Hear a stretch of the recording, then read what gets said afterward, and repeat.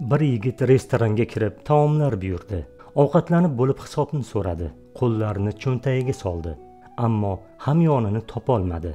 Uni stol ustiga qo'yib qayta olishni unutganini esladi. Yigit bu vaziyatdan qanday chiqishni o'ylar, barcha cho'ntaklarni birma-bir titardi. Shoyatki pul chiqib qolsa deb. Bir chaqa ham topolmagach, restoran egasining huzuriga kirishga, undan qarzini to'lash uchun 1-2 soat muhlat berishini iltimos qilishga qaror qildi. Yigit endi gapirishni boshlamoqchi ham ediki, restoran egasi undan ilgarilab, "Birodar, hisobingiz to'landi", dedi u. Yigit hayratga tushib, "Kim to'ladi?" deb so'radi.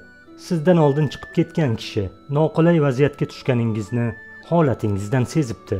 Hisobingizni yopib chiqib ketdi", dedi restoran egasi.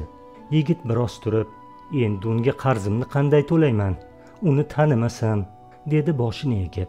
Restoran egasi esa kulib shunday dedi: "Siz endi aynan o'sha kishiga qarzingizni uzishingiz imkonsiz, lekin boshqa joyda xuddi sizning vaziyatingizga tushgan kishiga yordam berish bilan to'lashingiz mumkin. Yaxshilik insonlar orasida ana shu tarzda davom etadi", dedi kulib.